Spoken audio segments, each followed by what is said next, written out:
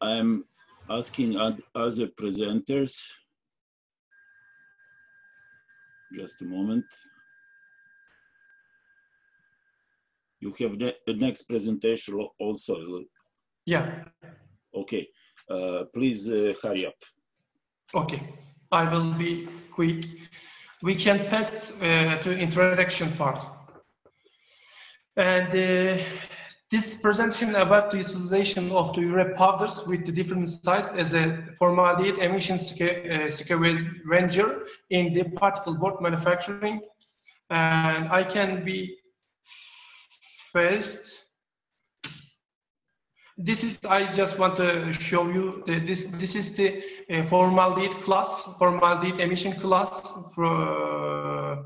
You can see from here. This is the E0. Halil, I'm sorry, we can't see your.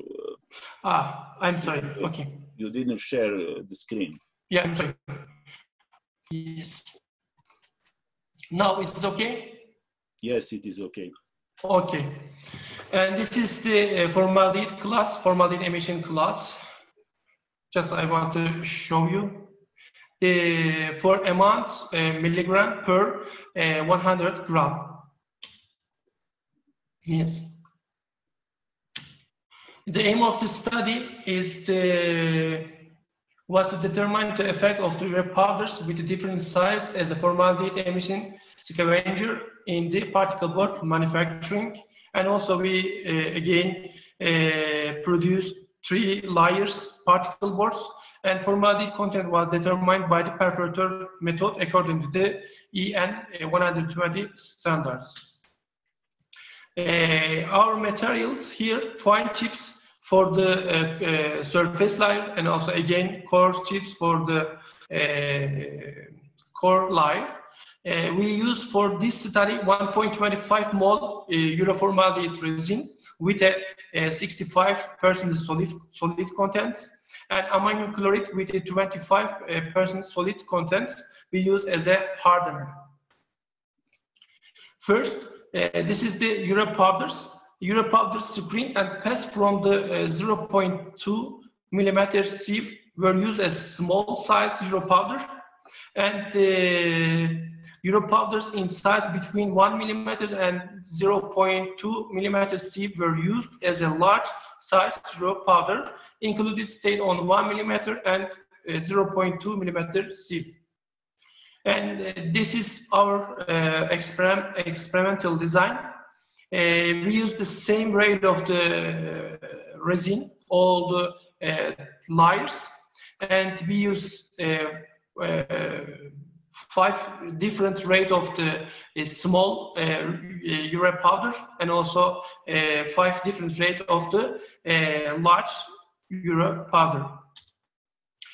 Depending on the experimental design, first particles are and urea powder were dry mixed in a high intensity mixer. Then uroformaldehyde resin, which has hardener, added into the high intensity mixer to produce homogeneous blends. The blends were laid into the same frame in the first study. This is our press production parameters. This is the press pressure, between 19 and 120 bar.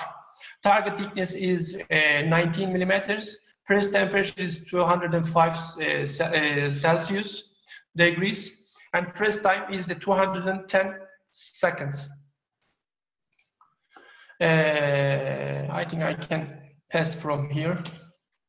And again, the same 9 samples for each group and the 3 samples for each manufactured board were examined for all properties testing.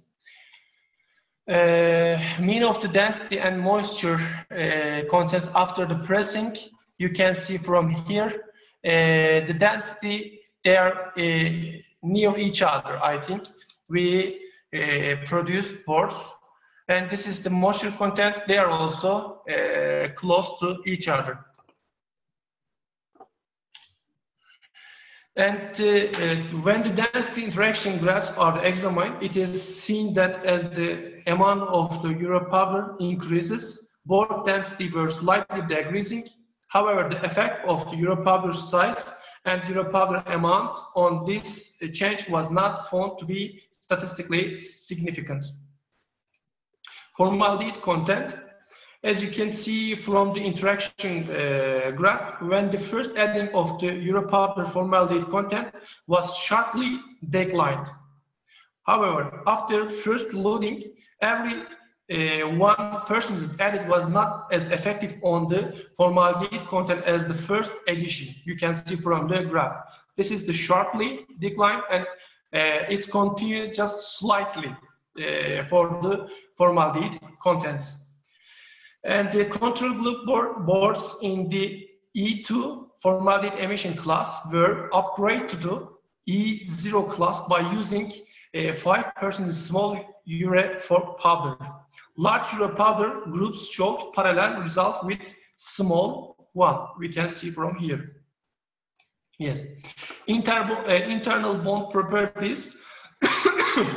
Based on the result, both euro powder size and amount had a significant effect on the IB strength values.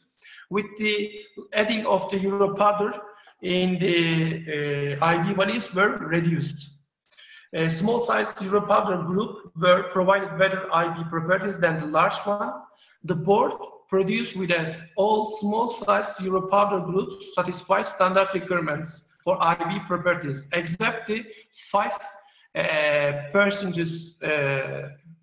of that group. For light size groups, while 1% and 2% use groups were satisfied, other were not. You can see from here. The standard value is the 0.35 megapascal for the IB test. For the bending test, we can both euro powder size, and you can see from the ANOVA test values from here, both euro powder size and amount had significant effect on the bending strength properties. With the addition of the euro powder, bending strength properties were reduced, but all the manufactured boards were provided standard requirements except large size with 5% using. From here you can see. The standard value for the bending strength is the 13 megapascal. This is the modulus of elasticity. I'm sorry. Yes. Parallel results were observed with the bending strength properties with the loading of euro powder. Modulus of elasticity properties were declined. And surface soundness size of the euro powder has a statistically significant effect on the surface strength feature. Small size are euro powder groups provided better surface strength values than the large size. The amount of the euro powder has a significant effect on the surface strength values. All the produced boards groups showed higher result than the standard values. Standard values is the 0.8 megapascal required for P2 class particle board. I think you can test the screw withdrawal strength, and this is the physical properties. I think I used to go to this summary of the work. We can see from here, this is the control group for the formaldehyde content. This is the formaldehyde emission E2 class. But after we used the small or large euro powder as a formaldehyde scavenger, they provided the standard requirements for the formaldehyde contents. And you can see from here, just for small size, just 5% of euro powder used boards not satisfied for the IB test, but the other properties were satisfied for the standards. From the table, it was clearly seen that the size and amount of the euro powder using have a statistically significant effect on the board's properties. The best results were obtained by using 5% of small size euro powders for formaldehyde contents. The first adding of urine powder, formaldehyde content was sharply declined. However, after first loading, everyone, it will be finished. Just 1 second.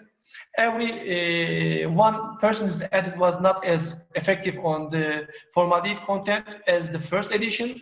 In addition, each 1% urine powder added highly affects the mechanical and physical properties. As a result of study, it has been observed that urine powder can be used as a formaldehyde scavenger, reducing the formaldehyde emission, which is dangerous for human health, is one of the main goals of every manufacturer. It is thought that this study can be guide for wood-based board manufacturers. It should be investigated whether the studies are suitable for mass production by working more, and cost studies should be done. Thank you for your attention and patience. Okay, thank you.